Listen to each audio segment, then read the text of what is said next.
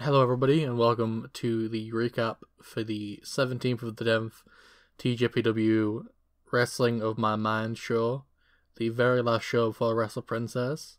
First up, we have our opening matchup, Mirai, Senna, and Mocha in a triple threat match.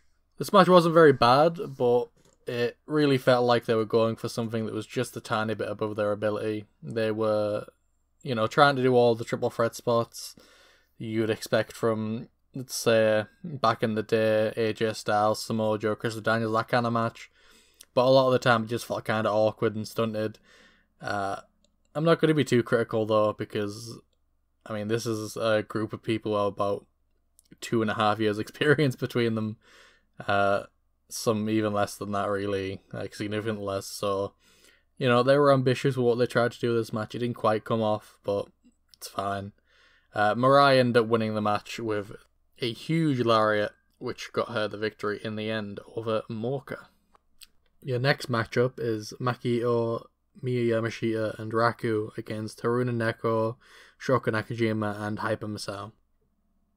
This match really encapsulates what I love about Tokyo Joshi Pro, in that it has everything.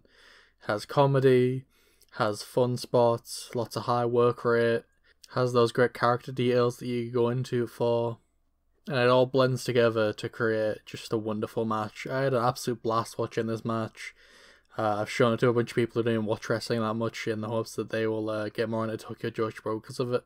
Obviously, the most obvious spot about this match is Hyper Misao taping up Miyu Yamashita's legs to stop her from kicking people, which is great because not only is it funny to see it hopping around, not only is it funny that she's tied up in it, it makes sense from a logical standpoint that you do not want to get kicked by Miyu Yamashita.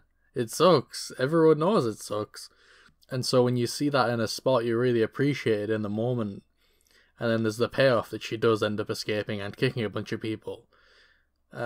So that was probably the best spot of the match. The second best spot has to be Miyu and Maki doing their spot together, but Raku is asleep on top of the person taking it, which really got a laugh out of me.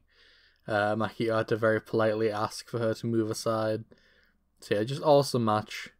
I believe the finish was Maki getting Haruna Neko in the Ito Deluxe and Haruna tapping out. Your next matchup is Hikari Noah versus Pom in the first round of the International Princess Tournament. This was a very solid match all the way through, but the finish was really, really good. Overall, it didn't really surprise me in any way, but I did enjoy it. The finish of the match was Hikari hitting Pom with an incredible looking Uranage. She's really improved it over these last couple of months, and I appreciate it a great deal.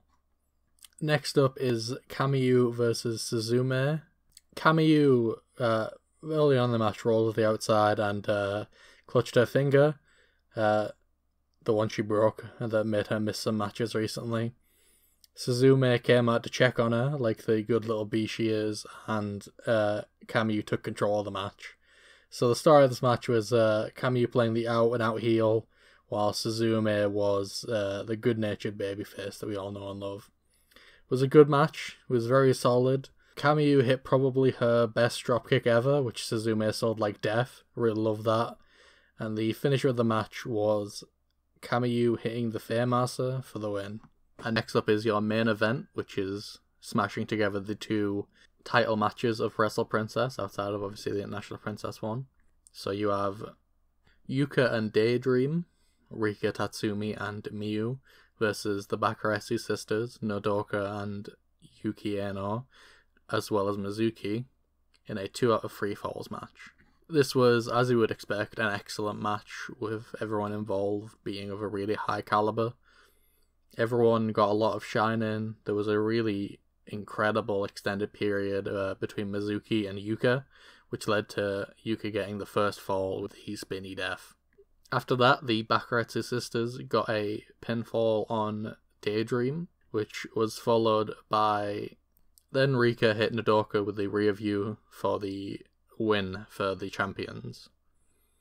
After the match, there was an extended call-out period where everyone said something that they were going to do at Wrestle Princess. It was a really sweet moment. But overall, it was just a great show for everyone involved, made everyone look great, and on to Wrestle Princess, which is still kind of a long time away.